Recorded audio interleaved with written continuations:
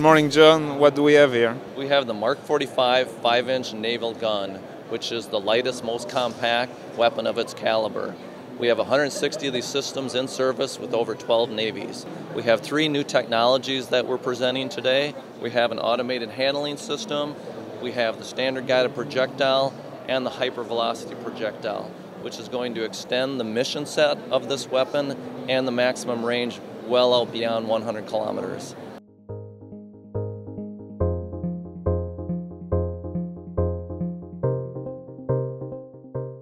This new technology that we're introducing to the Mark 45 will completely automate the ammunition storeroom.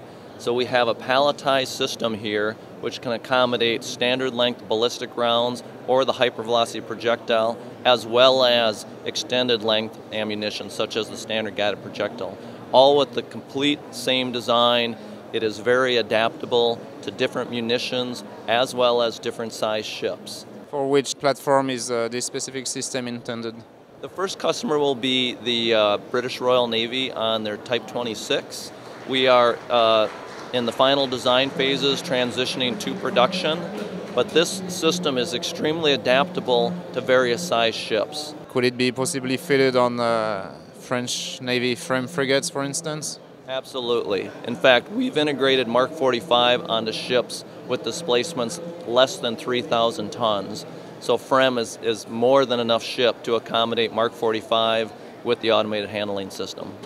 Have you discussed or briefed the French Navy about Mark 45 yet? We have talked to the French Navy. We've been requested to provide information with details on the gun, the automated handling system, as well as the extended range precision guided munitions. And we have provided that to them as they make their decisions going forward for the FREM upgrade program.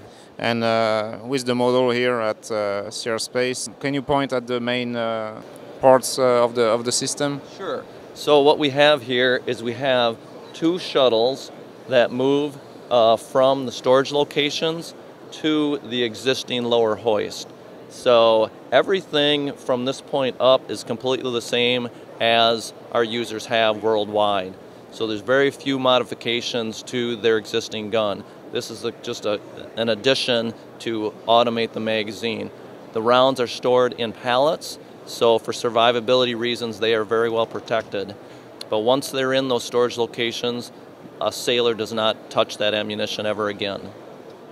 And as far as the Type 26 is concerned, what are the main benefits of such a system? So much lower crewing. You don't have to have sailors dedicated to the gun and loading ammunition and moving it from storage locations to the weapon. That process has been completely automated, and crew can now be allocated to other functions. And then you have the safety issues as well, survivability of the ship, because the ammunition is much more protected from potential threats. And what about maybe increase in firepower or rate of fire, should I say? Yeah, definitely. So you have a higher rate of fire, and you can sustain that rate of fire for a much longer period, for the entire duration of the magazine. The magazine can then be rearmed quickly from other ammunition storerooms on the ship. All right, John, thank you very much. My pleasure.